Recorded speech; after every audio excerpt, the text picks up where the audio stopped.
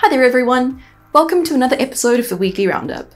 This week we're excited to talk about the new AI-centric announcement from FIFA and the new exciting ways DALL-E 2 is being used. So stay tuned to stay in the loop and don't forget to subscribe so that you never miss another update on the latest and greatest in data science.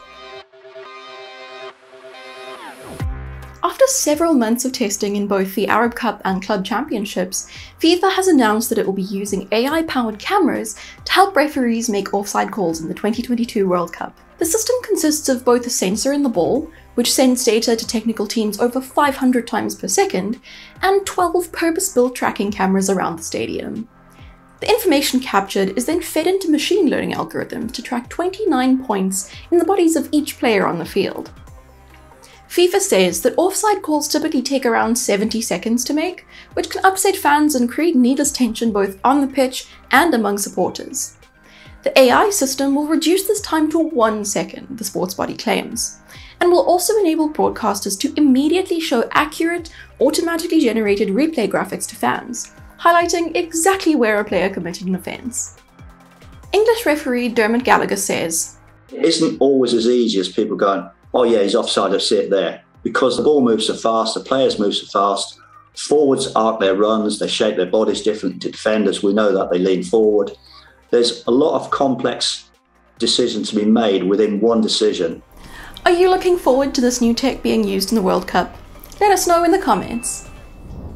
Our next story covers the world record set by Cerebras systems for the largest AI models ever trained on one device.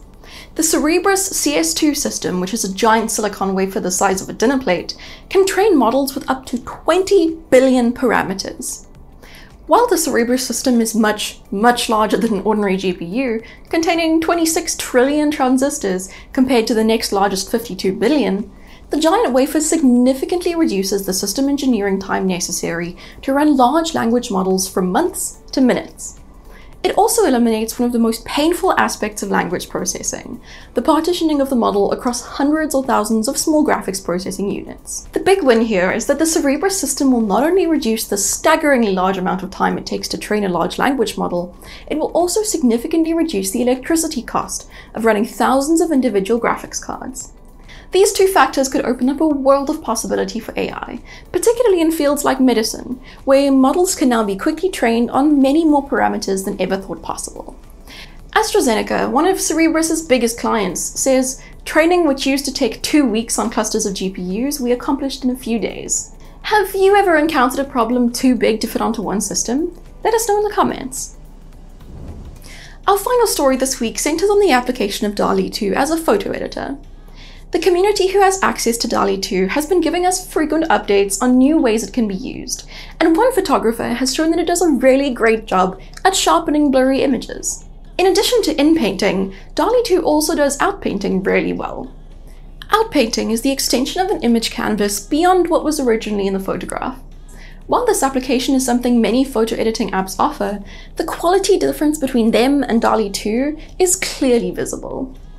In another outpainting experiment, one DALL-E 2 user got the software to expand on Michelangelo's creation Madam. The AI did a great job of adding more and more to the frame, and eventually showed the painting as the centerpiece on a dinner table. The software seems to be great at taking in a reference image and expanding on it, with other users showcasing how it can impressively stylize small icons.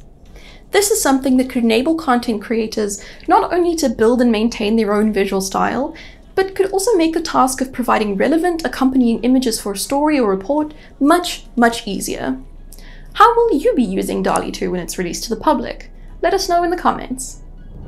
That's it for another roundup. Thanks for joining us. We'll see you same time, same place, next week.